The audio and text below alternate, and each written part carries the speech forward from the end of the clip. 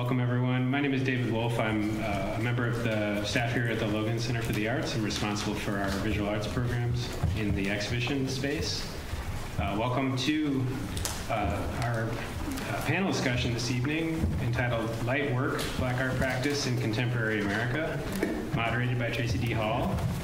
Featuring artists Delano Dunn, Stephen Flemister, James T. Green, and Lola Ayisha Ogbara. If you haven't seen the exhibitions yet associated with All That Light, a 10-year retrospective of the Artist in Residence program, please visit our gallery on the first floor of this building and also the Arts and Public Life Gallery on the Arts Block through September 11th. Please also join us Friday, September 9th at 7 p.m. for our culminating event, a performance showcase featuring Ya Agiman, Leroy Bach, Akil Charlton, A.J. McLennan, Amina Ross, and Avery R. Young. The event will be preceded at 6 p.m. by a curator's walkthrough of the Logan Center Gallery with our curator, Tracie, and will be followed by an artist conversation moderated by our own Emily Hooper-Lansna of the Logan Center. You can register for that event at artsandpubliclife.org/allthatlight. All That Light exhibitions and its associated programs, such as this one, celebrate the Artist in Residence program, which is a joint project of UChicago's Arts and Public Life and the Center for Study of Race, Politics, and Culture. For the last decade, the program has centered Black and brown artists working in Chicago's South Side. 10 years later, these Artist in Residence alumni are among Chicago's most compelling and successful artists, continuing the rich and proud legacy of South Side cultural production that the program was designed to honor. Before I introduce Tracie Hall, I'd like to first thank the sponsors of All That Light, Chicago's Arts and Public Life, the Center for Study of Race, Politics, and Culture, and the Logan Center for the Arts, with funding from Raymond, Iwanowski, Erica Noble, City of Chicago, Department of Cultural Affairs and Special Events, and the Illinois Arts Council. Our moderator this evening, Tracie D. Hall, is an artist, arts administrator, curator, and librarian. She founded the small but influential Rootwork Gallery in Chicago in 2016 and is now the 10th executive director of the American Library Association, the oldest and largest library association in the world.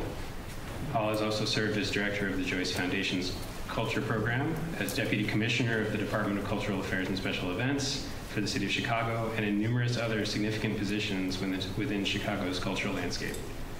Her curatorial projects include Iconic, Black Panther Chicago, commemorating the 50th anniversary of the formation of the Black Panther Party in Illinois, Everyday Rituals, Bridging the Black Secular and the Divine, and Altar Call, the architecture of Black sacred space. In 2019, she was listed among Chicago's 50 visual vanguards by New City. And without further ado, I'll hand it over to Tracie to get started.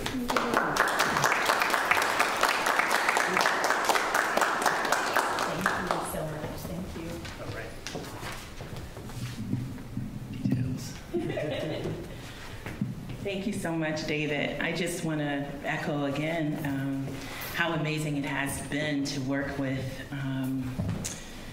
the incredible staff here at Arts and Public Life, the Center for the Study of Race, Politics, and Culture, and at the Logan Center. It's just been an incredible experience to work with people so dedicated and committed to showcasing extraordinary art in every way. So I just wanted to start by saying thank you.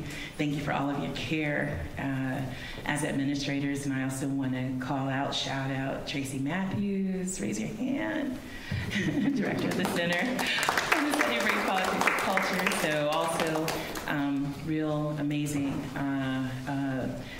visionary, and so it's just been incredible. Every time I see David, and Tracie is also a good friend, I'm always saying thank you. You all are amazing to work with. I also want to just, before I get to the artists and some of the artists in the audience, I just want to thank you all for coming and spending your Thursday afternoon with us. And I think that we're not here by accident. So I'm hoping that we will be able to get to a point of real uplift in the conversation. And of course, we'll provide space to invite you each into it But I don't believe at this point that anything is by accident. So I think that we're all here on purpose. And obviously, at least one of those purposes is to be really elevated by the conversation we're about to have. I also want to take this moment to say, how many of you visited the exhibition? You've seen it already downstairs. It's a two-part, but how many of you have been to the downstairs gallery? Just raise your hand, okay. If you haven't, please get a chance, take some time before you head out, obviously, to see the work, because seeing is believing. And also, if you get a chance, join us on September 11th. September 9th, we're going to have a showcase of our performance-oriented artists who have participated in the AIR residency. And I think that's going to be extraordinary. If you've heard that list of names, you already know what you're in for. But I also think it's important to get over to the Arts and Public Life Gallery too, because really these exhibitions are connected and each has a very specific energy, and they feed each other and they speak to each other. So do get a chance, and I will be in conversation with Cecil McDonald, amazing Cecil McDonald, on September 11th. That's the closing day of the exhibition. We'll start at 2 p.m. at Arts and Public Life, you know, the Arts Incubator right there on Garfield.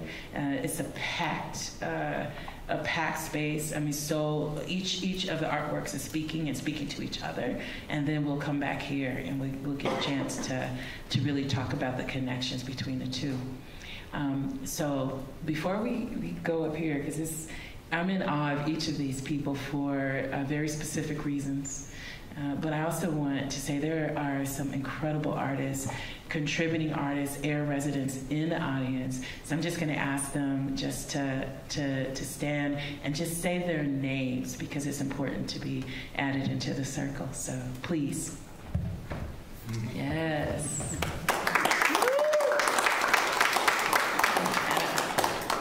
Yeah. Yes, beautiful work. Performance artist, performer, musician, extraordinary vocalist, but also an extraordinary photographer whose portraits of his children in the Arts and Public Life Gallery have made people sing, cry, smile, and we have more to see in that regard from you, gals. Thank you for being here. Yes. Anna Martine Whitehead. Yay! Extraordinary movement artist, and whose poignant, riveting work, Condensa, is showing in our theater, but whose piece from that film is really stopping tracks in the gallery. So you have to see it. It occupies a very special space in the gallery, so do take a look. So thank you for being here. One of our both extraordinary performers and performance artists in Chicago. So here we are. Oh, I cannot. We're about to get into this. Are you all ready? All right. You listen. You know how we get down, right? In Chicago, we go in there. I want to start because I think that every artist, every maker has a very specific origin story.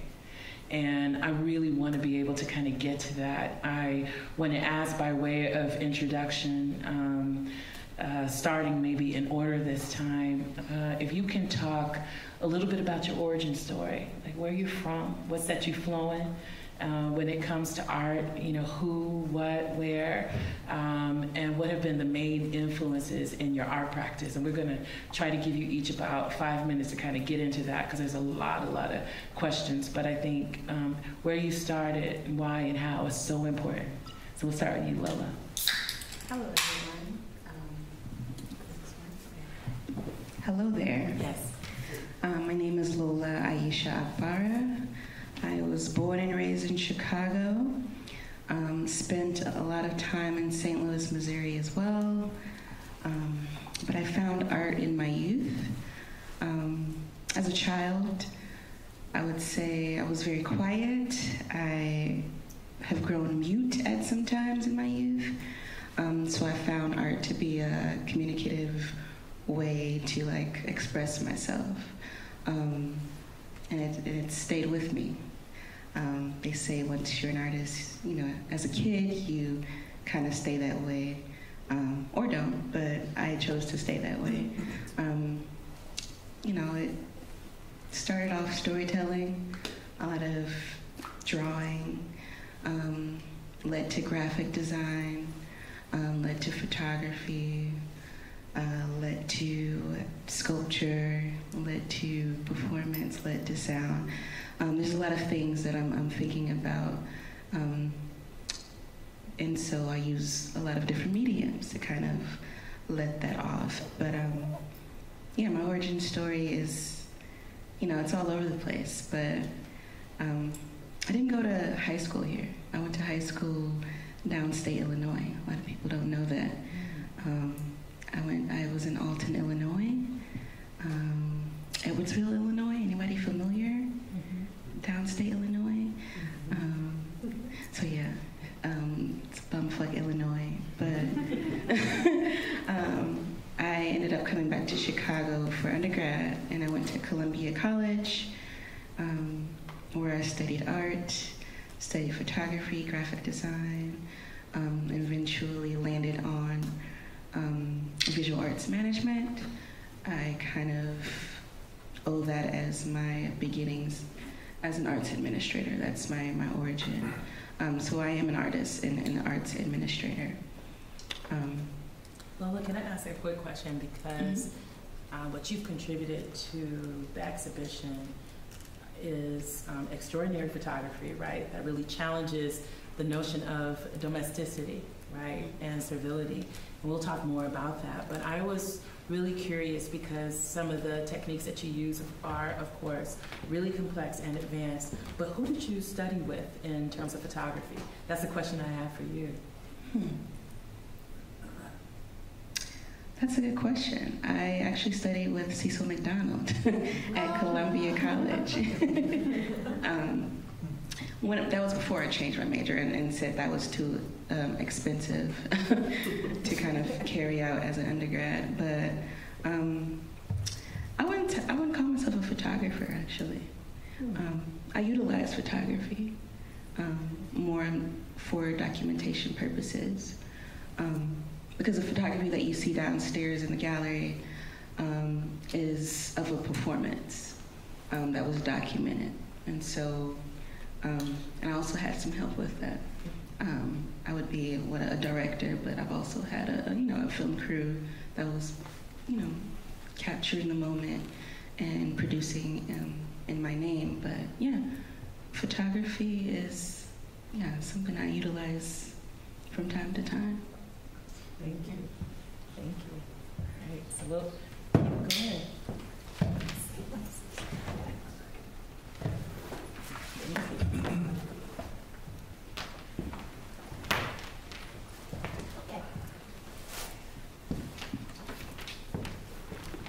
All right, can everybody hear me okay? All right, cool.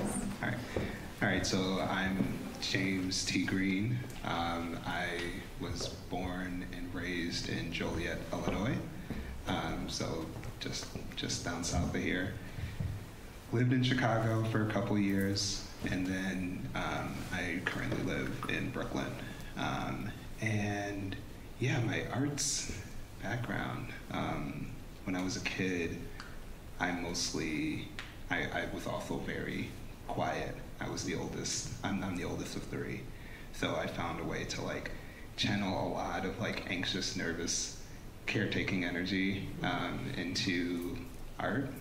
So I used to make these little picture books, but these picture books were really kind of interesting in a way, my parents would tell me, and they were basically just recreations of things that I saw on the news. So I would create these 4-panel illustrations that were basically advances of cable news narratives, and I would make my own narratives in a way, which is really wild to say out loud now, thinking about what I do now, which is mostly media-based art that sort of comments on how we take in information and how information is delivered to us, and especially now with algorithms and sort of intense personalization. What else? What else can I go to? I studied at the University of St. Francis, which is this really tiny little school in Joliet, which surprisingly had an art program. But we had a lot of like professors that taught at SAIC in Columbia, and were basically like, we'll just give you that education, but just like pay like a lot less. And I was like, okay, sick. So I just went to school just right where I lived, and yeah, I had like done a couple residencies. I'd done the Acre artist residency. I've done the Chicago Arts Coalition residency. I'd done this residency in 2013, 2014, I believe what it was. And then I've done a couple like audio-based residencies with the Third Coast audio group. So yeah, my practice is mostly like very multidisciplinary. Currently, it's mostly like a lot of durational sound work, finding ways to make podcasts into like artistic works and mediums. But I've done installation work. I've done like digital manipulations. I've done animated GIFs, websites, like little kind of mobile appy type things, video work. It's kind of a mixed bag. Well, I want to ask you, can everybody hear me okay? Okay, I want to ask you this question because it's really interesting that you talk about the role of news and news media. That's really important to me, coming from, sort of the ways in which I'm kind of merging different areas of practice, thinking about art and also thinking about information and information access. Your work in arts and public life, for me, was really interesting because when I saw your work now to make this exhibition, some of the artists I've known for a long time and had an opportunity to work with or see the type of work that they make. But James I had heard a lot about. So when I saw the pieces that you were contributing, I imagined that they were like, forget about reading like scale, right? I imagine, because they're testing these notions of masculinity, right? Especially Black masculinity. So in my mind, I made them really big. I was like, yes, forget what they say. 5 by 5, this has to be 5 feet. When the work arrived and I realized that it was 5 inches, 5 inches, I said, I had to say, how stuff sits you down, right? But it was so potent. This is what I'm saying, the potency of it and the use of color, right? So we're talking about a triptych here, and we're talking about orange, green, and purple. And one of the things that I live by in terms of metadata is I live by what the artist is asking for the curator to do. Like, I'm not going to ever mess that up because I feel like that's a form of communication. But I want to ask you about that because when you say that you were kind of really starting very, very much influenced by news and news media, your ability to communicate across very small sort of like spatial types of context, but also too, like in your sound and the sound you make, it's like no mistaking that these are huge, huge ideas. And that's really hard to do. One thing I wanted to ask you is, who are you watching, like early on and today, in terms of the way in which you communicate? And if you haven't seen this work, you have to see it because, James, Lola, everyone here has a potency to their practice that speaks really loud. But I was just so tripped up that these huge pieces in my mind were 5 by 5 inches. Yeah, I actually still have not seen the work physically, so yeah. So I'm stoked. But you made it. So I'm stoked to really see how it turned out. But no, I mean, I was formerly trained as a graphic designer. I like double majored in like graphic design practices and like computer development and conceptual art.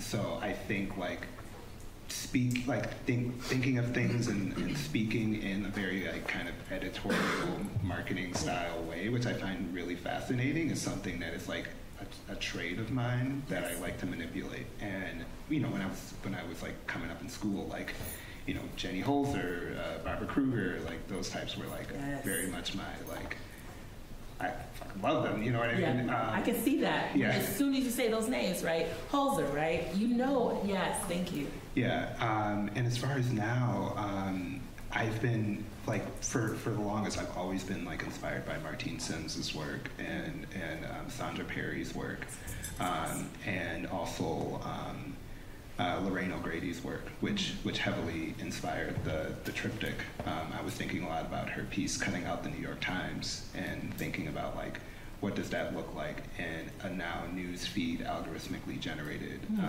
matter, and basically like homaged in a way for that. Oh, wow. Yes, thank you for that. I mean, this is, you know, especially when we think about, you know, as we move to Stephen, because there's such a connection to, you know, Stephen, you're, you know, you like, I think, thinking about Lola, you know, you are very facile sculptors.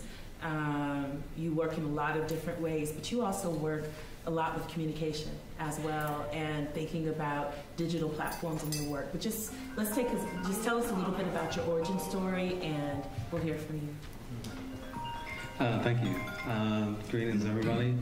I am born and raised southeast side of Chicago. Yeah, I want to say, in short, I probably represent much of what you read and hear about. You know, I can say that I share that story as well. Just briefly, went to Kenwood, you know, high school, Columbia College, SAIC for finishing school. That's just typical Chicago stuff, I think. When I was younger, I think that art was very much my form of distraction. I think much like what has been mentioned earlier is that when alone in solace, you have, you know, perhaps this personal skill that you may wish to develop. So I did a lot of drawing, and as it comes to form making and things, you just got like discarded material where I would just like shape all sorts of toys and things that I didn't want to play with, but I think I just wanted to have it. I wanted possession of it. And so it wasn't until much later that I think I began to embrace perhaps that as, you know, I guess my core making or something, because until that point, I think that I really didn't understand the purpose of art, you know, as I do today. I think that my practice has predominantly been, you know, again, as a Chicago-bred person, something that needs to generate revenue, you know, so it needed to be very commercial, and or at least this is my perspective. You know, I got a bunch of friends who probably be like, absolutely, yeah, but yeah, from that point, you know, I think I just began to understand that there were greater purposes for making work. I began to question, why do I make work? Perhaps around 2013. And I really got excited from a number of programs. You know, went to grad school, and fortunately managed to be accepted into this program where I had, like, you know, the time and the support to really explore some of the things that did not have to necessitate, you know, it didn't have to be tied into, you know, a financial return. And so, you know, still I'm questioning, you know, what that means, and, you know, why make, you know, so, yeah. So one thing I wanted to ask you about in terms of sculpture and the way in which you work, and of course downstairs Stephen has a bust, and he uses cardboard and paper, and at the same time he really elevates the materials that he uses. So it seems that all busts should be made out of cardboard and paper, because he is so facile. And it's embarrassing to say this because Stephen is also too a long-term friend of mine as well, is that, you know, Stephen also too, I think, is probably one of our most virtuosic painters, especially when it comes to portrait, probably in the country. And yet you still, I think, you know, constantly are interrogating your making. And it's very interesting because you've been making at a very, very high level, and certainly painting at an extremely high level, your ability to render, right, to draw. It is really interesting, and I think I've always been fascinated. Sometimes I've thought, is it humility, or is there something that you're seeking from your practice that you're chasing? So I just want to ask you that question really broad, like we're getting in there, right? What is it that you're chasing, if you can even articulate it?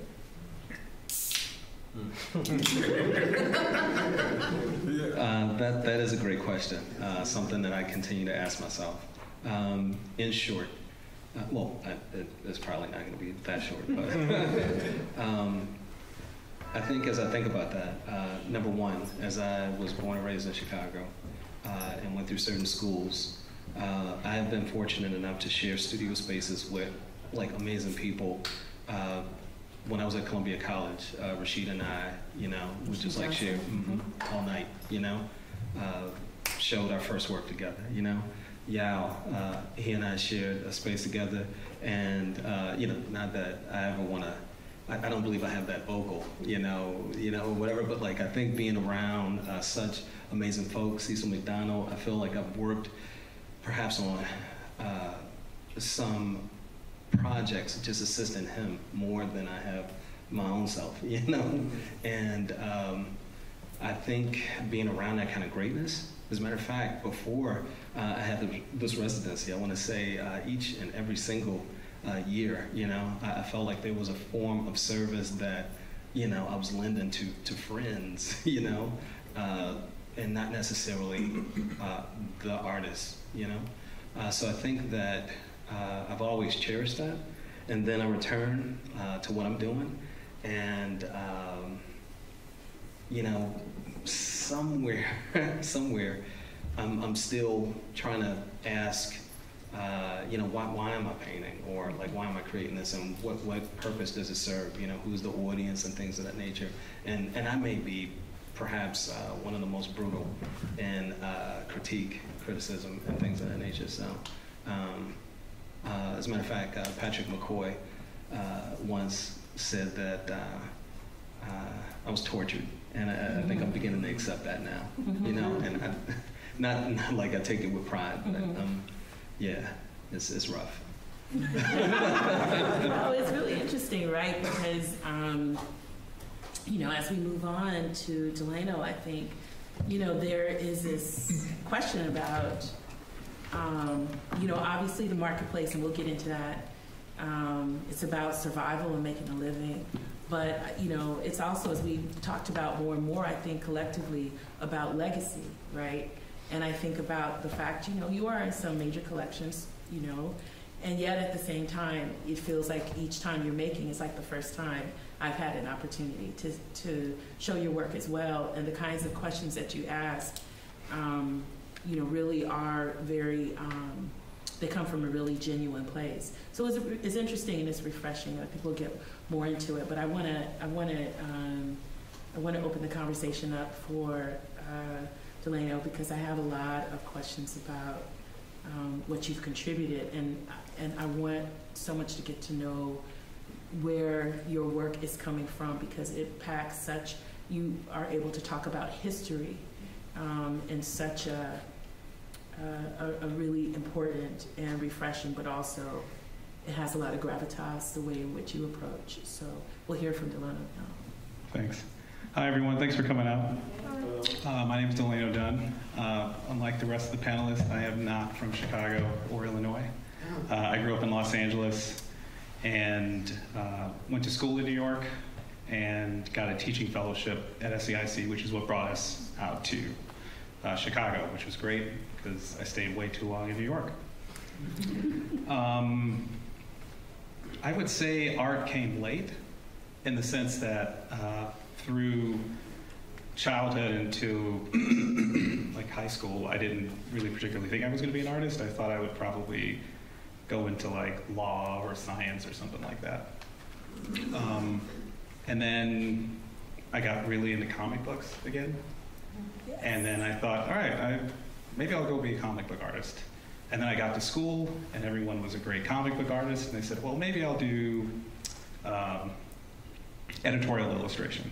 So I trained as an illustrator and had a couple of really bad experiences, and so decided to just go to a studio practice. History's a big part of the practice. I think you can't have any perspective on current events if you have no knowledge of history, because everything is cyclical. You know, all this stuff has happened before, and you need to know about what's happened before so you can not make those mistakes. Yeah, I don't know. Does that get everything, or do I have other stuff? Okay. It does, but there's more. That Yeah, I usually don't. I keep it short. there's a diptych, of course, you know, downstairs that you have an opportunity to see from, as an example of, I think, Delano's work and I think mastery. But one thing about it that is really interesting is that it is telling a very specific story that is very resonant, obviously, for Chicago, in terms of movement of people and flight and all of those things. But what I was really taken by is that you also use glitter and confetti and cartoon work. So instead of that, like adding like levity, right, to it, it packs a deeper punch because you use these really beautiful elements, attractive elements to tell a story that, you know, is so familiar but also gut-wrenching. And I just wanted to ask you about your use of materials. How many of you have seen that diptych downstairs, if you know what I'm talking about, right? And there's many photographs of people studying it that we've seen earlier, if you've watched this reel. I want to ask you about that piece in particular. The material stuff comes from my grandfather. He was like a jack of all trades. He could do anything.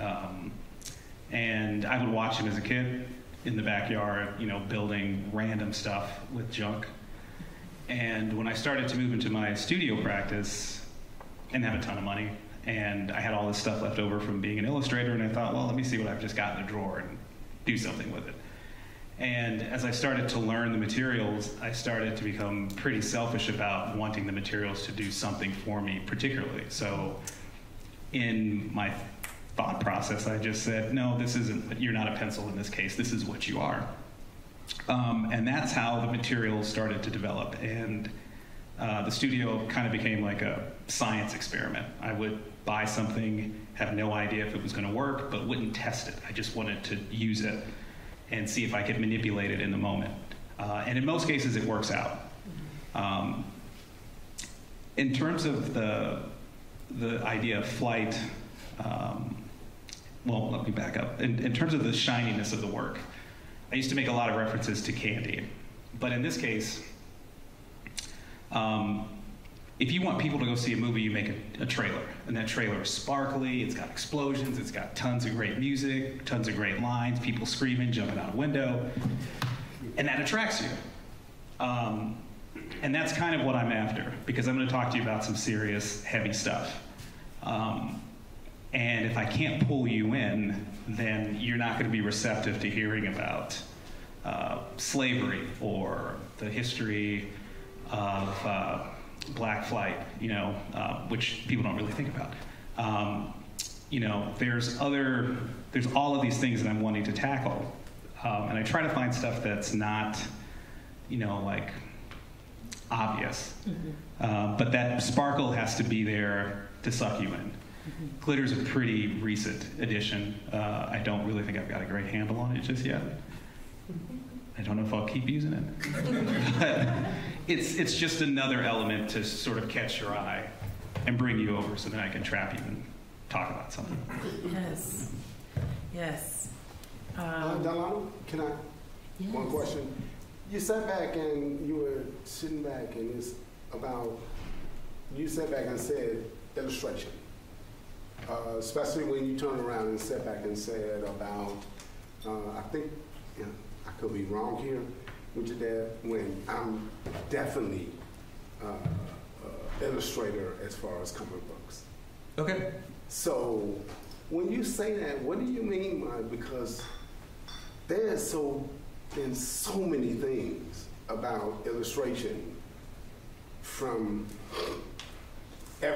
I'm not that old, but it's been back in the day where, wow, they pretty much went from, how do we say, I'm not Marine, and I turn around and I sit back and I think about things when they sit back and say, wow, they did that back in the day and they did these books. And how do you sit back and say, how do you feel? Or what do you sit back and say, this is what I want to do? And especially when you turn around and say it's about black, white, Asian, keep going. You know what I mean? So you're asking what I think of illustration? I apologize. I should sit back and say, how do you feel about? Because I really don't. About illustration? Yeah. Love it. Okay. I when I was doing it, I loved it. Yeah. And I apologize for that. Oh, it's okay. I loved it, and I still love to see people who are sticking with it. It's gone from being something that was very, let's say, analog with the pencils and pens, which is how I was trained. I don't really work on a computer, or I've never really drawn on a computer. And that's cool, but I kind of like stuff that has material that has history.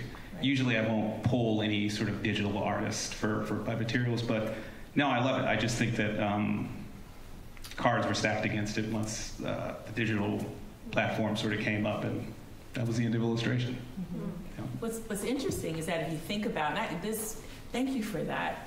This is what I love about Chicago. I really believe in call and response.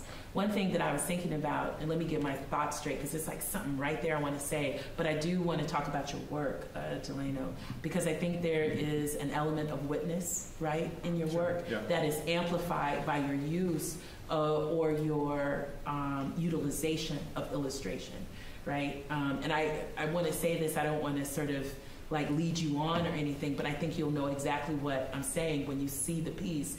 There is an insertion, if you will, of illustration that just amplifies what you're seeing, almost like, yes, what I'm seeing is so. And I think is really brilliant.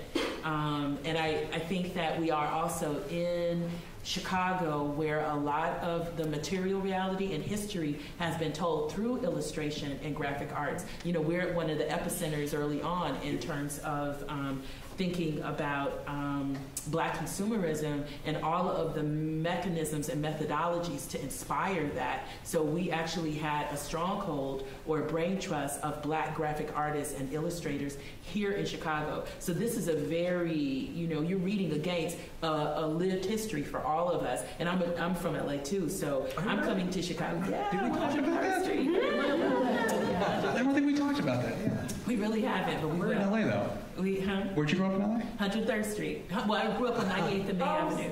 Dude, I grew up on 88th Street. See, look at us. It's a whole situation right here. We have to talk about this, We really do, right? Because the odds of us being here. That's hilarious. Yeah. All right, that's another story. But but there is a through line, though, in this idea of graphic arts for this entire panel and your facility in that area. So I think I want to ask you all, moving deeper into your residency, and I want to start with you, Lola, and hear what you have to say here, is how the residency both impacted your art practice, but also your understanding and knowledge of Chicago. Because I think that there's a dialectic that's happening, right? There's this dialogue, I should say, that's happening between the artist and the audience and the larger arts community in Chicago. How did the AIR residency specifically impact you, and what effect has it had long-term on your practice? Yeah, the AIR residency gave me an outlet. I had just moved back from Chicago, actually, during that time.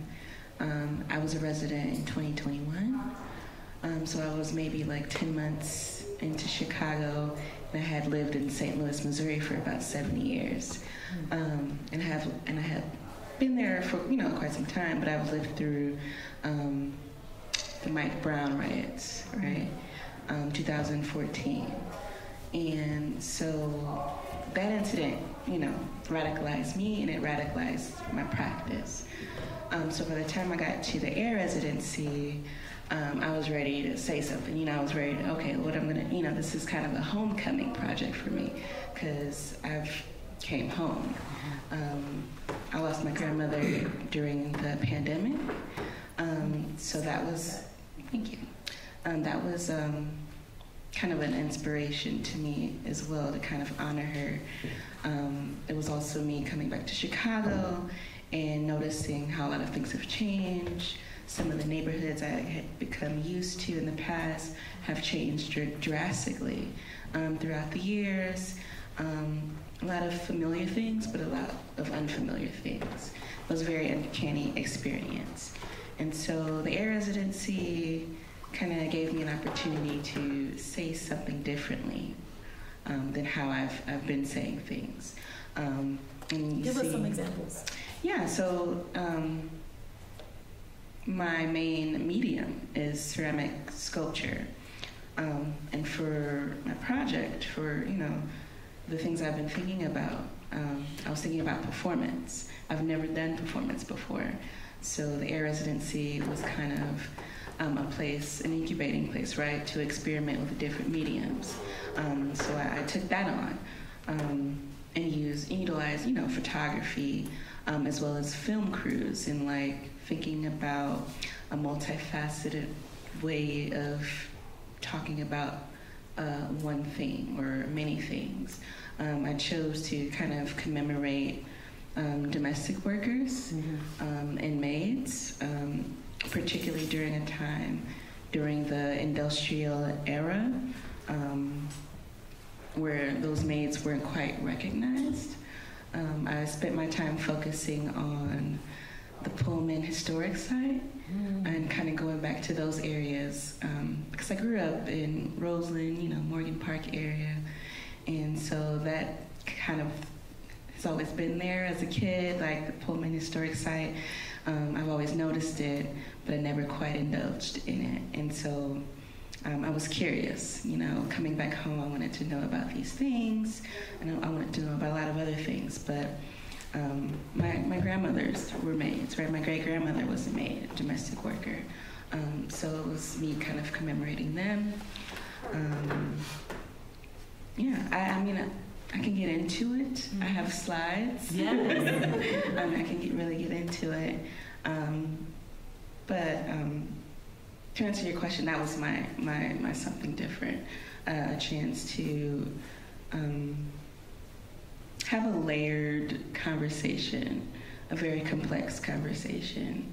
I went back to some of these areas, went to the Steelworkers Park, went to Prairie Avenue, which was once known as Millionaires Row, all of these places to kind of, roam the land of sorts, One thing to think about, too, when you think about domestic service is that, right there, I think it is right there on Michigan and Roosevelt is an area where Black women who were day workers would go and stand to be picked up just for day work. And a lot of people have talked about, those who know that history, have talked about whether or not there should be a monument for that, because many of those women, helped to support, some of the evolution of the wealthiest families, right, in Chicago. So I think that as we get after this next line of questions, I'll ask David to help us take a look at your slides. Yeah. Stephen, do you want to jump into that, and then we'll go to Delano and then James. My experience at the incubator. At the incubator, and also to maybe for your engagement with the public, with the community around and beyond the incubator. Yeah, foolishly, I got to start out foolishly. I began my residency at the incubator and had this plan where I had these projects, and I had envisioned how I would incorporate the community. I say foolishly because I learned very quickly that these are my neighbors, and the proposals and the letters and things that I would send to folk, you know, trying to have them buy in on my projects just wasn't happening. So I was perhaps, you know, I pick up things real slow. So I think by the end of the residency, you know, I'm just asking, like, dude, what are you doing? You haven't really joined and asked perhaps how you could be of service in some regard. And honestly, I think that the experiences that I most had was literally the day-to-day conversations with folk across the street, dealing with portraits. One example, you know, I remember doing an invite, which I'm extremely terrible with announcements publicly. I'm quiet beyond anybody's imagination. I put out an invite or something to call some folk to be photographed so I could do some screen print process, because, you know, I had like all these ideas of making like these really robust prints. And I just remember perhaps about 3 or 4 individuals, and they had their picture taken, and they looked and they were like, yeah, that's nice. Why don't you email or text me that? And that was it, you know? And invited them to the exhibit to see some of the prints and things. They didn't care about that, you know? We were just catching up from last week and things. So I think that moving forward, just thinking about the community involvement, I was just reminded that I shouldn't expect to write some proposal, you know, and just expect doors to open and things like that. I should have sat in, I should have joined in, volunteered, something along those lines, and perhaps see how I could have been of service if I was really interested in, you know, having them involved in something that I was doing. But aside from that, the facility, 2 a.m. in the morning, you know, cutting wood and everything like that. Yeah, that was, I miss that dearly, you know. Yeah. Thank you. Delano. My experience, along with Martine's, is a little bit of an outlier. Were you both in the same cohort? Yeah. Oh, wow. Yeah. And I came to APL in 2019. We had just moved from New York. I didn't really know anything about the art world, nor did I know anything really about Chicago, and so I thought, well, let me apply to something that is going to get me sort of like on the ground immediately. And so I did. I didn't really think I had a shot because I had no history with Chicago, so I was very happy. And then about 6 months in, all hell breaks loose, and we get this COVID going, and for us, it just kind of shuts down. I had big plans before I got in. I was going to really use the archive here. Had no access to that, but the team at APL were great. They provided us still with a lot of funding and a lot of opportunities to do what we needed to do. In terms of my public program, initially it was going to be a gumbo social. So I was going to open my doors for my studio, invite people from the neighborhood to come in and eat gumbo and walk around and talk, you know, which kind of is the way it happens when I was a kid. Like, my mom would make gumbo and everyone would know about it in the block, and then people would just so happen to walk by and go like, Diane, when you cook? So I thought, well, I'll try to recreate that. I think the weekend it was supposed to happen, it got canceled because of COVID. Had you already bought the seafood? No, I haven't. I had not. But I had bought a bunch of other stuff, but not the seafood. And so I thought, well, I guess there's going to be no public program. But I was able to work something out with Brett, who I think is gone now. And so we did a virtual gumbo hangout. So I made gumbo. It was a 10-hour live streamed event. 10 hours. That's how long it takes. Yeah. Yeah. And we made gumbo. I had people coming in and out of the kitchen. I had friends calling in. My mom called in, talked about how she makes her gumbo. Gave me some flack because I had tweaked the recipe a little bit. But she did too. She did something which, I don't know if anyone here makes gumbo, which I think is egregious. She took one of the Holy Trinities out of it. Thank you. Thank you. It was celery. And I said to her, no, I'm not wrong here. It's in there. It's part of the Holy Trinity. But she didn't want to hear it. And so I still get flack from her about that. But I brought the recipe back to where it was supposed to be. Come on now. All right? Yeah. So, Come on. Yeah. Does she always not cook with celery? Is that like her thing? I think she's lost her mind. Because when I was a kid, she cooked with celery. Otherwise, I wouldn't be doing it. You know? She's crazy. So that's what the event was like. Yes. And my mom called in. I had friends who were also cooks calling in, talking about their family traditions with food and whatnot.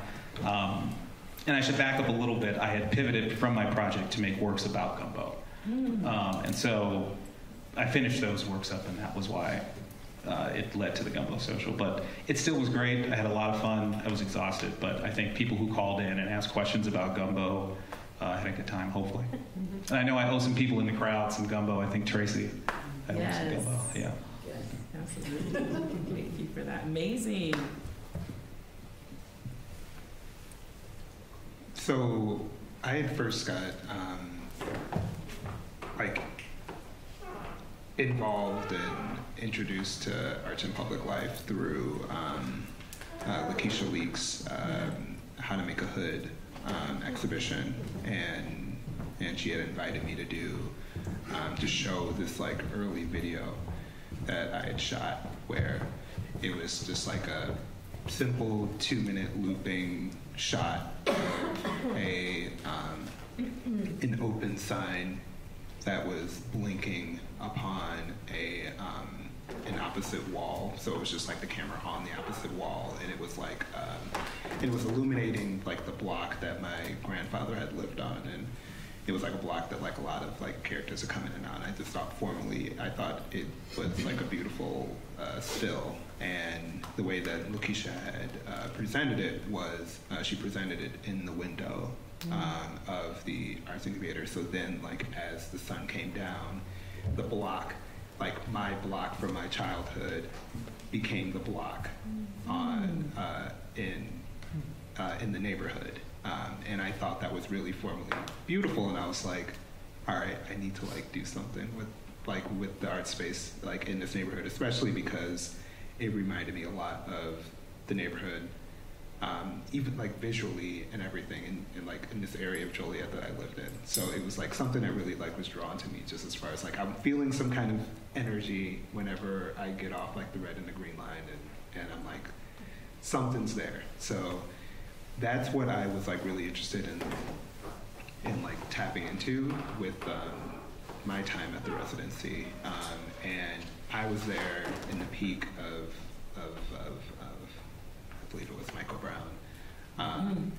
And I had a plan as well that was all right, I'm gonna do something completely, I'm gonna try all these really kind of strange, just formalist digital works, and then that happened, and then I too got really radicalized and pretty much threw everything out the window. And I shared a studio space with David Leggett, and that was very interesting because David is so physical in his work, and I'm so digital. So it was literally the way the studio was kind of split up is every time I would go in, I would just have this desk and a laptop and an iPad, and that would just pretty much just be me working, and behind me would just be these giant, huge panels in progress. So that definitely inspired me for my exhibition, where I worked physically for the first time in quite some time, and I made these very large sort of pasteboard-esque panels utilizing these digital manipulations of AI-generated clone stamps of protest photos. So then I made them into a pasteboard kind of effect on these giant panels, and slowly let them dissolve and fall through the gallery as people walked in over the time.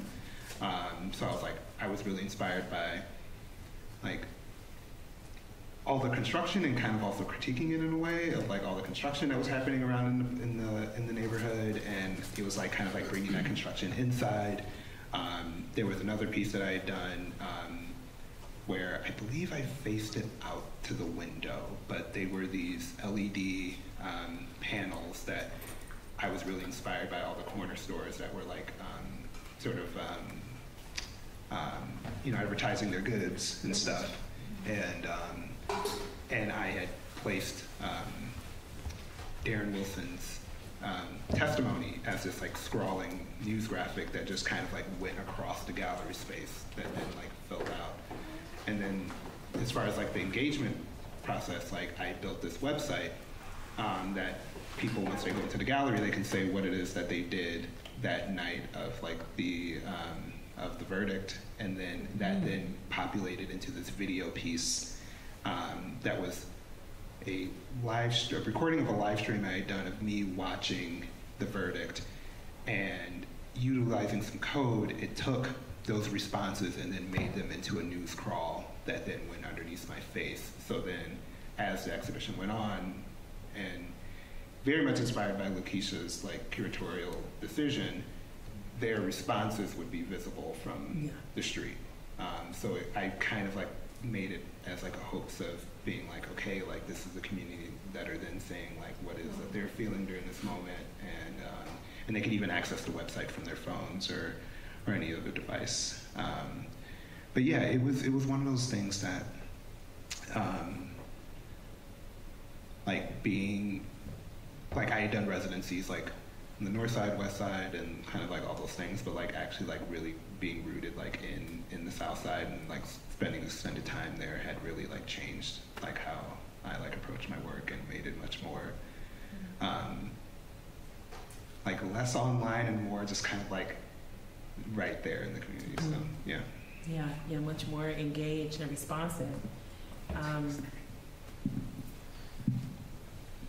So I have two more questions, and we've done a really good job of. I want to just thank the artists because I had some very specific questions for each of them about their practice that they were able to integrate, and really telling you how they work and how they were working during their residency. But before I go to maybe my last two questions, I wanted to ask you all, who has a question are there questions for anyone in particular, or yes? My question is for Delano. Quite a while ago, I curated an exhibit of Black images in comic strips and comic books. And I wanted to know, were you in any way influenced by or familiar with either the narrative comic strips of Tom Feeling's Comic Travel in the World of Negro History from the early 60s, or the event comic strips of Maury Turner with his wee pals in the late 60s? Do you connect up your history interest with the way they presented their history? I can't say I know either of the two that you mentioned. So I guess I'll talk about my history with comics. Maybe that answers that. How you related your interest in history into the comic books or Gotcha. the comic stuff? Great question. Okay. What started this was me going to this. I was in New York and I went to a comic book shop at like midnight, and there was a comic book, Classics Illustrated, Part 1 of the history of African Americans. No one African American touched the book, but I bought it, and I just wanted to go and see like how the history was presented. It was awful, and so I decided to start finding comics that had, history with African Americans. There was the Golden Legacy. Thank you. Golden Legacy Publishing, which is all by African Americans, and they presented a history that was much more realistic. And so as I started to incorporate comics more into the work, I started pulling, visuals from that. And then I would also pull visuals from other Classics Illustrated that had African Americans in it. However, they were not presented in any sort of flattering way. They were kind of like something that was kicked over to the side. The most amazing one was a history of the United States. Not a single mention, nor an image of an African American is in it. And I still have it. I haven't figured out exactly yet how I can use it. But I just thought that was just hilarious. You know, how can you talk about American history without talking about Black history? So I think comics at times can be, you know, like a little time capsule of what was going on, whether it meant to or not.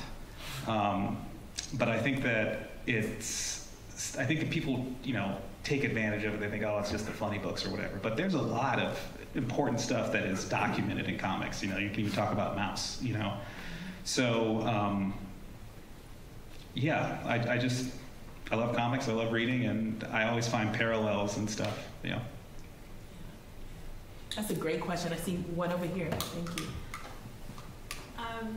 So I'm just responding to something that you said earlier, talking about the digitalization of illustration. Okay. I think it was you. Yeah. So back when I was in high school, we had to do drafting by hand. Yep. But I really found it calming because it was a ritual about it. Like first you had to prepare your paper, put the tape down, and then you measure the border. The border had to be exact because your teacher came along with a ruler. Yeah. So do you feel like the ritual of hand drawing is lost with the digitalization of art? Yes. And the reason why is because the stakes aren't high anymore.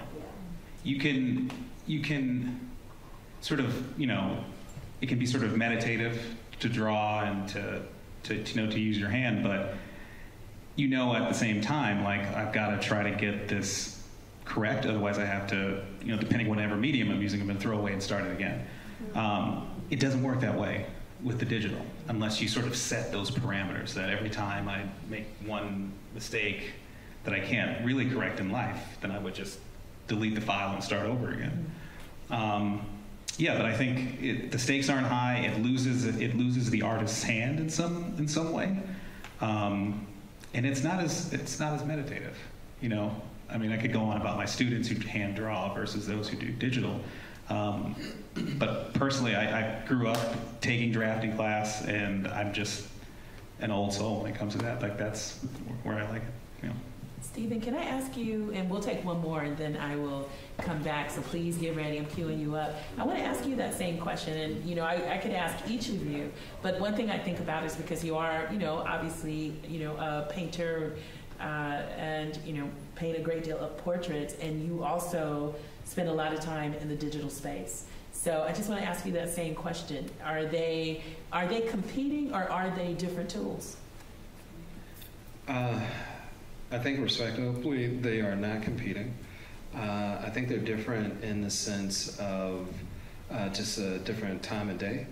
I think that I am becoming more of an individual embracing folk who are doing digital illustration, because what may have been perhaps a pack of repeated graphs and pencils and things, this is easily accessible, you know, virtually. True, very true. And, you know, I have to say, I absolutely, I mean, like, you know, much of the things that you mentioned in terms of your architectural or your drafting experience, I mean, like, there's no replication for that. However, you know, there's just so many new and exciting things with the new media. And, you know, they're just two different types of things that can offer, you know, certain uniqueness, you know. One records in a way that just, you know, you can't really replicate, you know, lead or graphite on, you know, a paper surface or something along those lines, or like ink mistakes, you know, dragging by the hand and things like that, you know. But electronically, you know, how you can perhaps, you know, illustrate a comic and it could be viral within minutes, you know, is amazing, you know. So, and then with the full, you know, kind of breadth of, you know, something like an airbrush virtually, and, you know, enough control and things like that. So, Yeah. I want to maybe gear whatever next question we have towards James and Lola. But one thing I think about, with that is that I'm a librarian and I work in an association, and people ask me all the time, well, people don't read anymore. Are you concerned? I said, no, people read all day, every day. The first thing when people wake up is they reach for their phone. They're reading constantly. It's just that the container has shifted. And so I'm always thinking about that. I'm very interested in this question. And recently I was watching Timberland, the producer, and somebody was saying, well, isn't what you're doing less, is it less artistic than a musician? He said, no, I'm actually listening to what they've created, and I'm creating a synthesis in a different way. So we are all musicians, but we are using different tools. So it's just a very interesting question, and thank you so much. I'm loving the questions that you all are generating. So I see your hand, and I see two hands, and we're gonna gear them towards Lola and James. So please. For sure, I have a question for James. So you said that your practice has recently been more radicalized as it relates to new media and technology. And that just made me think of, how when sometimes you use like the automatic scenes and, they don't really like turn on for us because it's not made for us, right? Or different filters on Instagram that lighten your skin, your eyes and all that. So my question was, how do you incorporate that within, the certain technologies that you use in your practice? So as far as like the coding or different apps that you make, how do you push back on the ingrained like systemic racism that is prevalent throughout, our technological practices every day? Yeah. Good question. Yeah, no, that's a really good question. It takes a lot of reading and research. I read a lot of like really boring papers for fun, and, like books for fun. I try a lot of experiments where I'll do like information audits on myself, where I'll do spreadsheets about like where am I getting like certain information from, and then I'll like spend a day a week like actually like looking into like what are the practices that go into like these companies, like looking into like who I give my money to hosting for things, who am I using for like certain applications, or like who's really behind those things.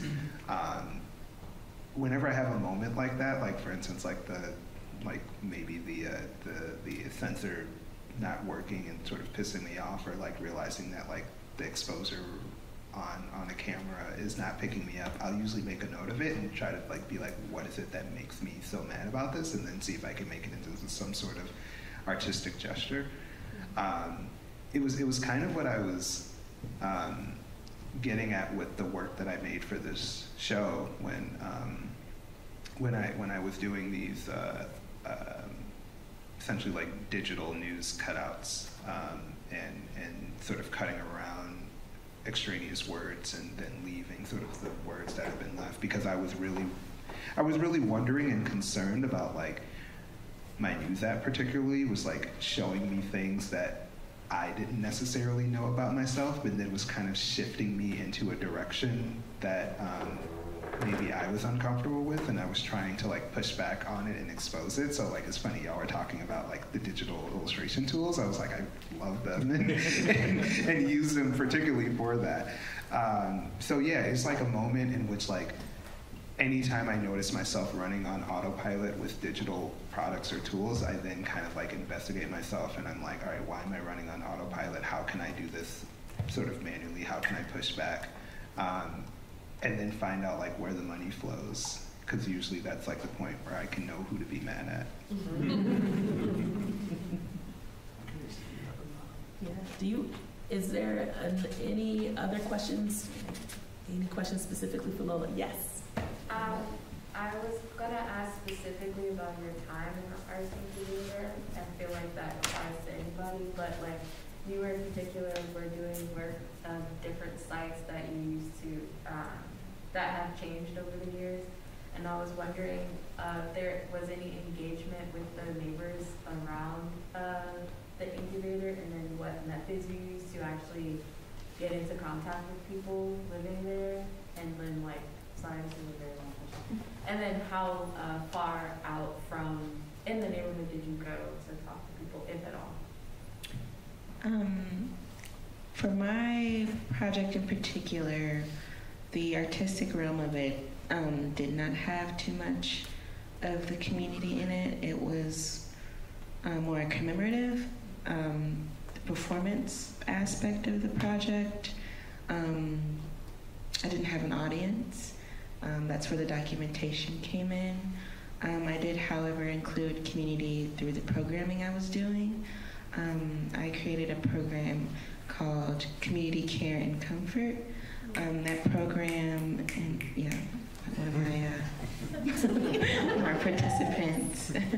But yeah, I invited artists from different communities in Chicago to kind of join me in a kind of a communal kind of self-care practice. And we all cooked a meal via Zoom.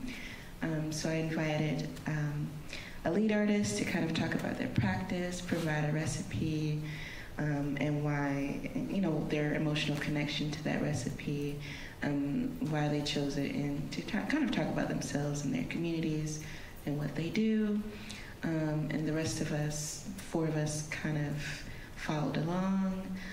Delano was also a part of that project too. So that was more of my outreach to the community and hearing how they needed self-care or what kind of care they needed.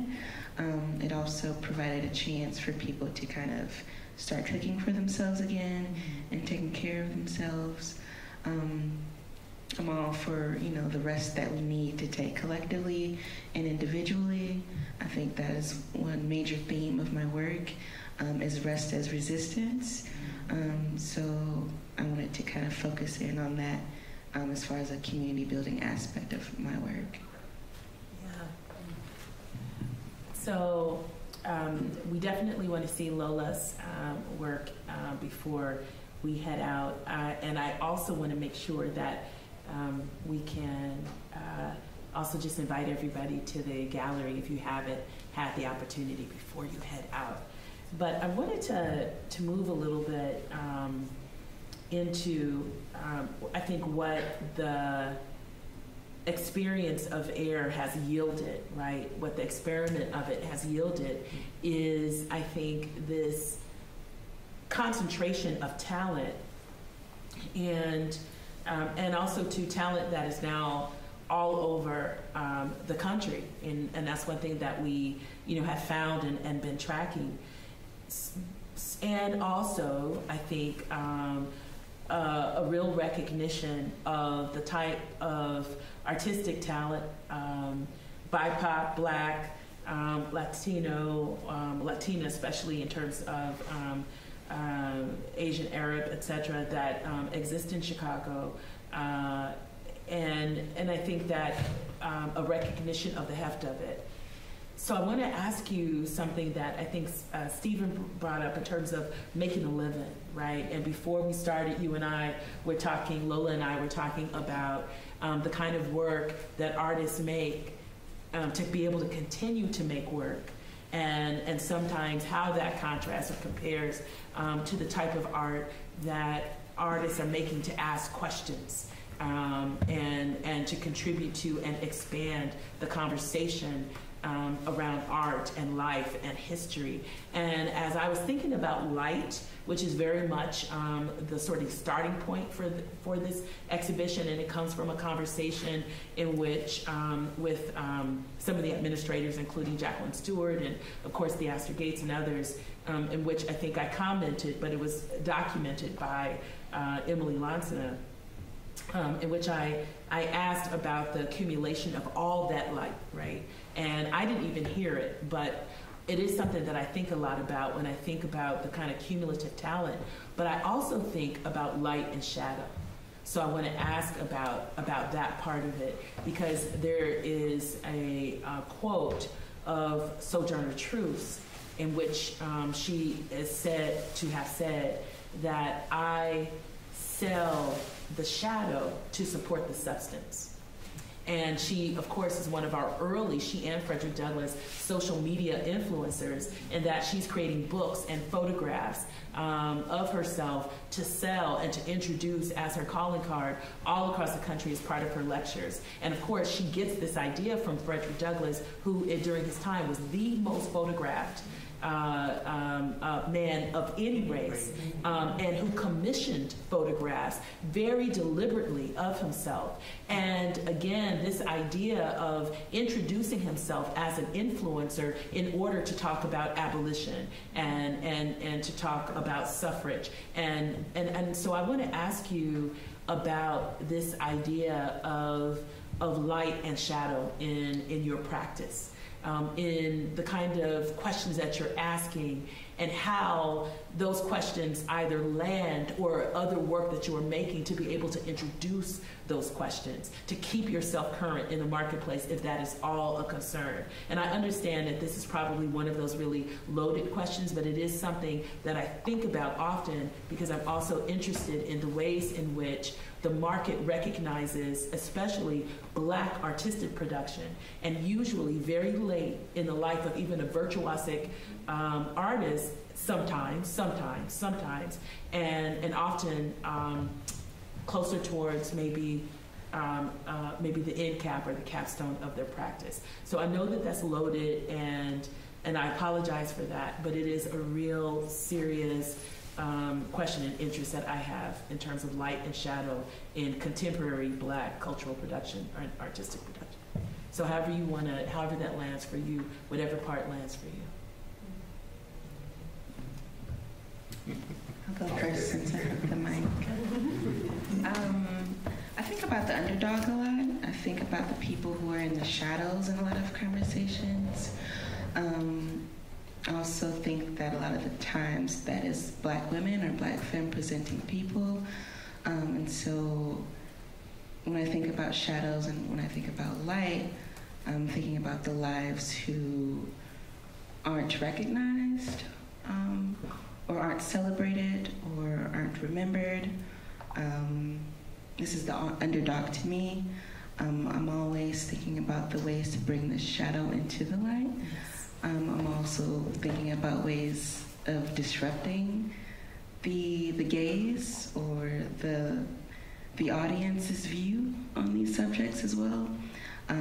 Because there's this tension between hypervisibility and not being visible, right?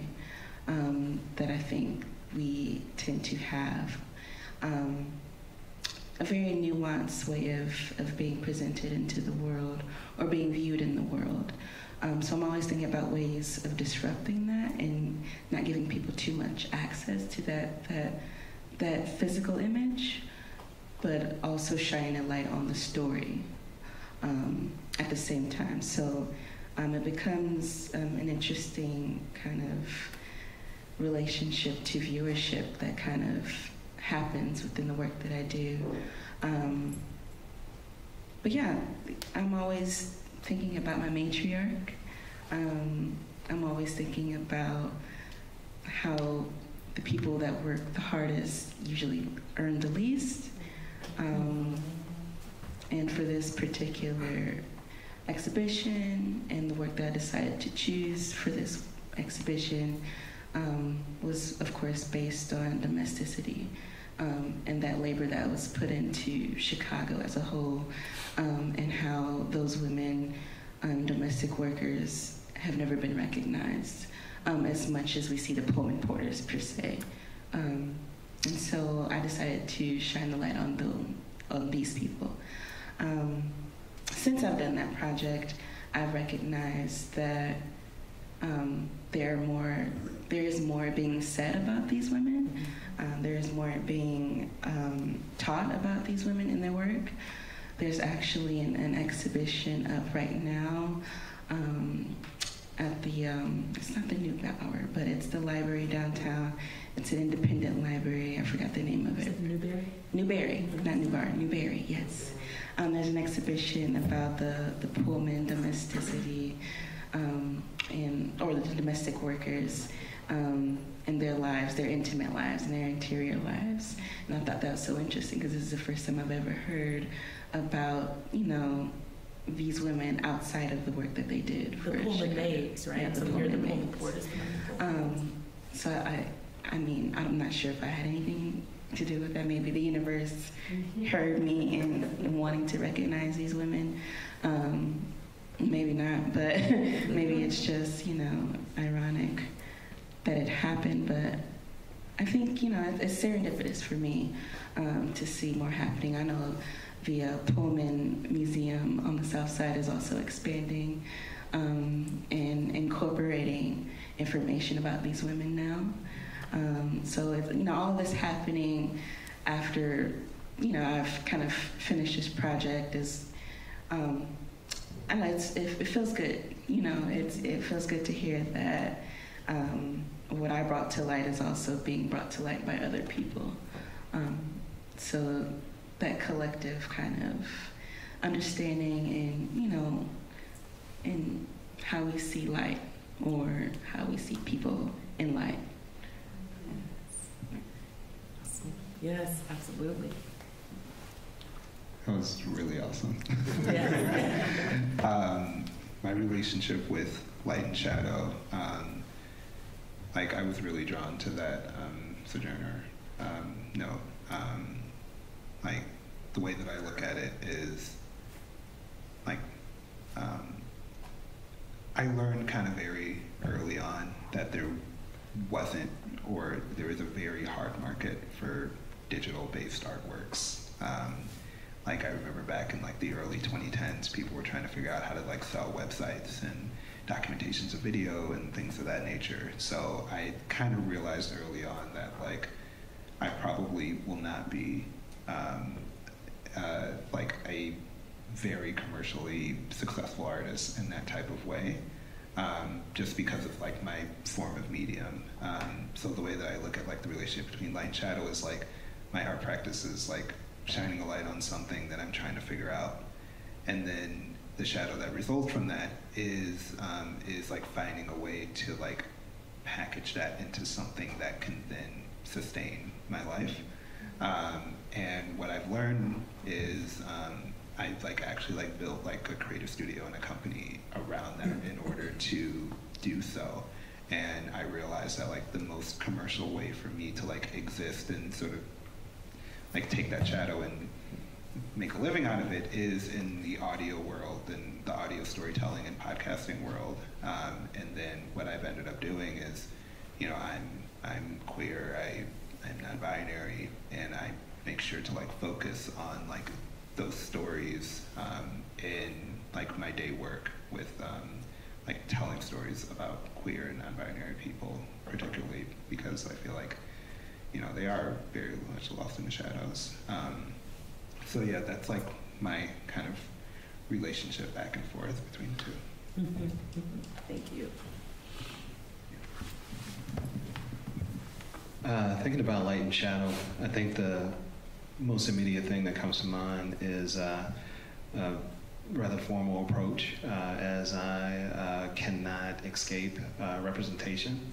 I do a lot of work in portrait work, and just thinking in general about how light creates form, Yeah.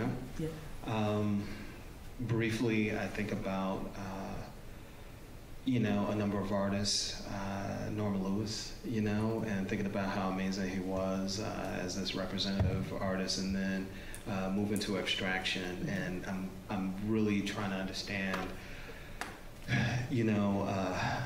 the creation of the image and the gaze, and is it safer to be abstract? Do we have a certain liberty, to speak a certain way? That's a huge question right there. Yeah, I could probably go into depth, I feel with that. But I think I'm being a little hard-headed, and I want to push through representation despite, I think, the commodifying of these kind of imagery that are being produced and massively sold. I I wanted to be naive about that until I found that I too was becoming, or my work was really becoming a part of that. And again, I'm going back and asking the purpose of why I'm creating these things, you know? And I think that I found perhaps some form of comfort when I began to embrace this kind of digital media space. My paintings inspired from that, thinking about these public images and what they meant to families as opposed to how they serve a purpose publicly, surveillance culture and things of that nature, and kind of like the duality of that and what that image is. I still kind of question, how, can I create a form of, my family, my friends and folk without it being so loaded, and I don't have the answers. However, I'm not really attempting to escape and necessarily lose definition and form by dimming that light,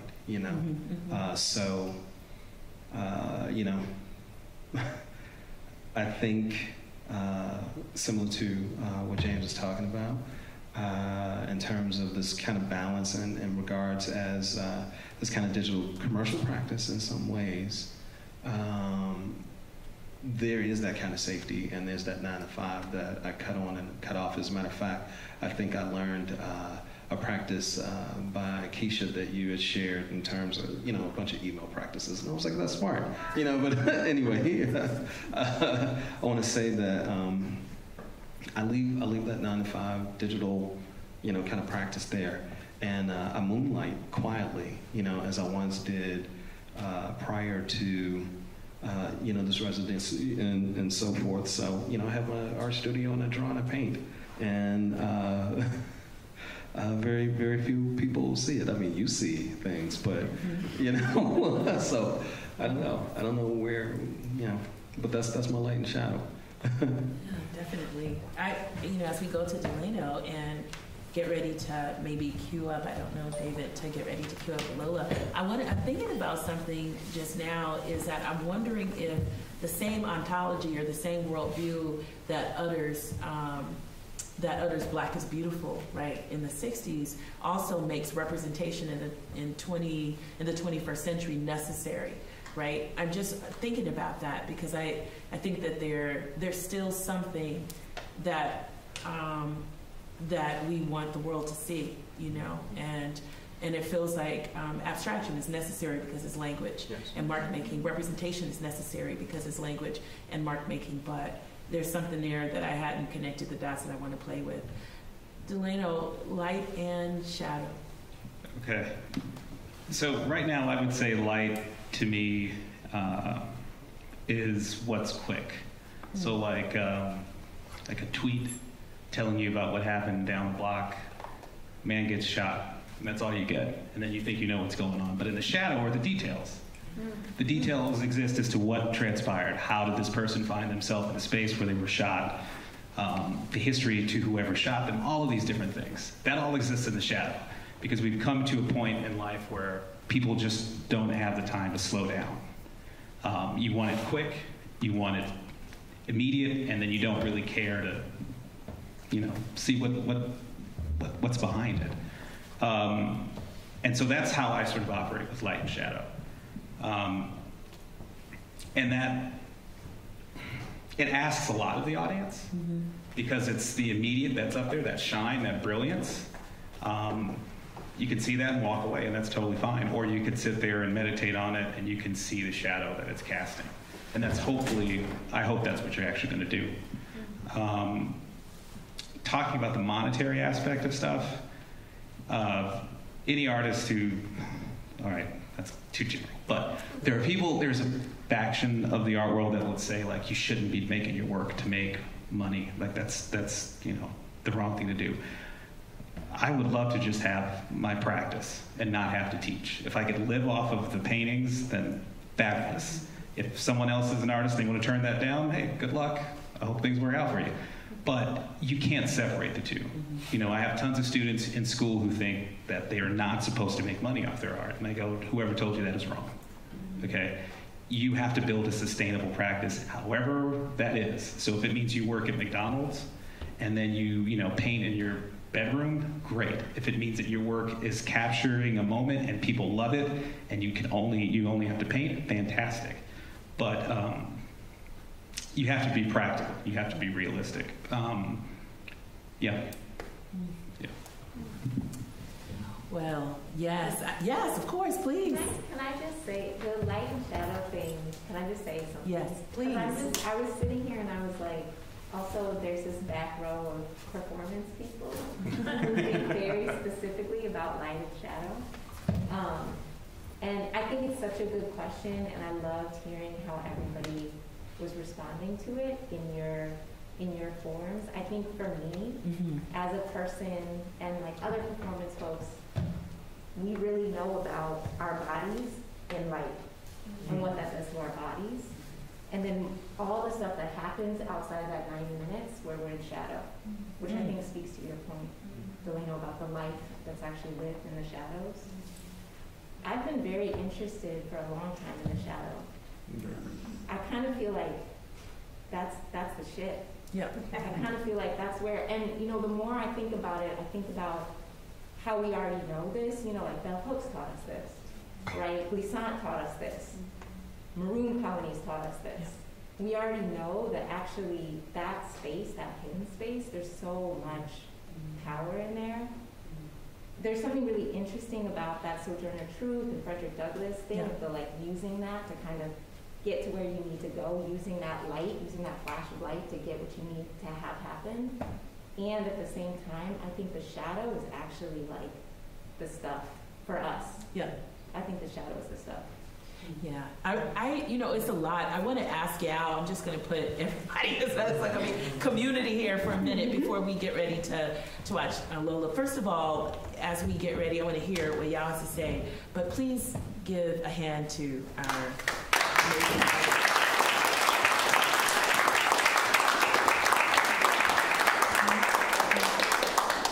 Okay, Lola said we don't have to see the slides, but I still want to. I still want to, but we'll see. Maybe we can turn them as we get ready to leave. But one of the things that I just want to say is that I am always so interested and always want to be wherever I can hear artists talk about their work and process. There is so much that is in there, and you have evidence that today. I'm participating in the conversation, but I'm also listening and going other places. So I just want to thank you all so much, and thank you for giving and giving and giving in all of these different ways. But I do want to, if we're not going to end with right here with Lola's slides, and although I'm going to ask that they be played, I would like Yao to maybe contribute to this idea of light and shadow from your perspective, especially because you're working with photography, too. And then I want to close with asking each of you a very quick sort of outro about light. So Yao. So thanks for asking. In my home, me and my wife, we talk about images that our children see. And we also talk about how for so long there's been a legacy and a history of kind of second classness, third class, to legacy. When you see like people of color that are like on top of the game, it's like, whoo, whoo, whoo. It's not like but it's also not true, right? So in my home, something we did, and something that was one of my art pieces, is we actually colored the children's books. We made them brown. So I put in one of my artworks, there were like all these Dr. Seuss books, and then I put crayons, colored pencils, and just gave people the opportunity to color. But we're really interested in like the people that my children see. Sure, we live in a very diverse world, but the first people that they see that are intelligent and compassionate, et cetera, all these beautiful things, we want them to be black. We want them to be brown. We want them to see them. We want them to be comfortable with seeing that. Right? The photos that I presented are my children, and you just see the light you see is their eyes. Yes, beautiful. Or for my daughter, you see like the sparkle of her, her earring. Her earring. But I want her to be comfortable. I want them to be comfortable with knowing that intelligence and superiority, grandness doesn't live over there. It lives in your house. So light and dark for me is kind of a place where I can play with the notion of where darkness is beautiful. The thing is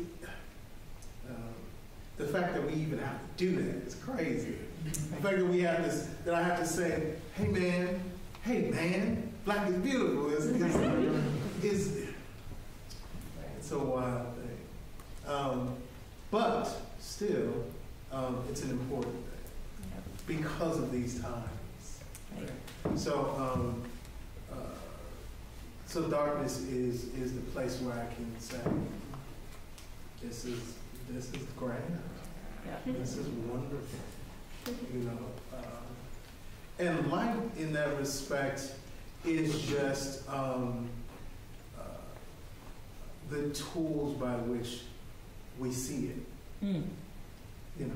So light becomes a tool to shine the light on the darkness. Yes. Yeah.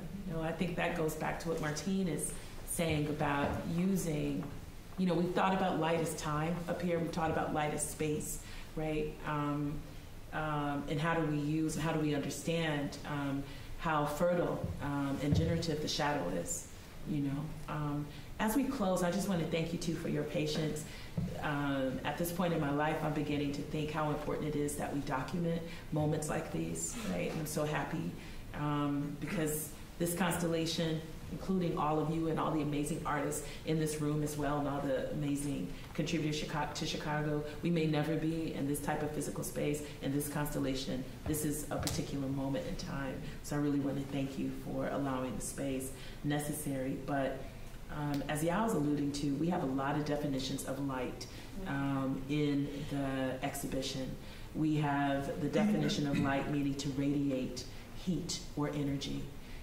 We have the definition of light to make things visible.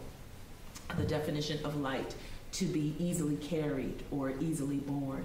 The definition of light to ignite. And so on. We're working with about 5-6 definitions of light. As we get ready to close, which idea or thought about light is resonating for you as you continue your practice, as you continue your work, and as you march towards at least the concept of legacy? Yeah, let's work our way back up. All right. I would just say light is the definition would be light is the precursor to shadow.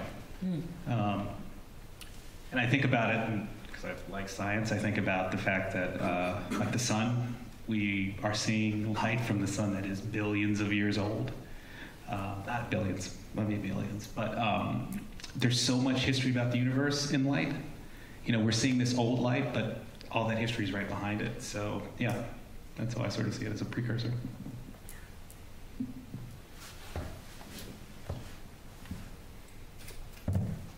think I'm most grateful each morning to witness light with my family and my daughter. I mean, I can't even go any further in depth with that. And I mean,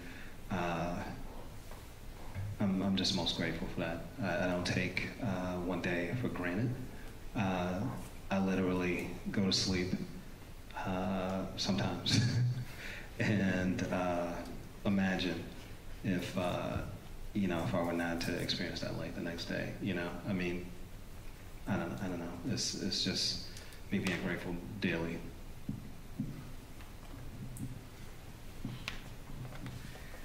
I think about light as reflection, acting as a mirror, and I think about light in the nature of levity. Like I think humor and lightness can be a form of like a very important tool to like allow people to like see themselves in work. I see light as knowledge. To see light is to know. It's to know that there are infinite possibilities out there for you. And to know that, sky is the limit. Light is knowledge, and knowledge is power. I'll end there. And we'll let that be the last word. Thank you all so much.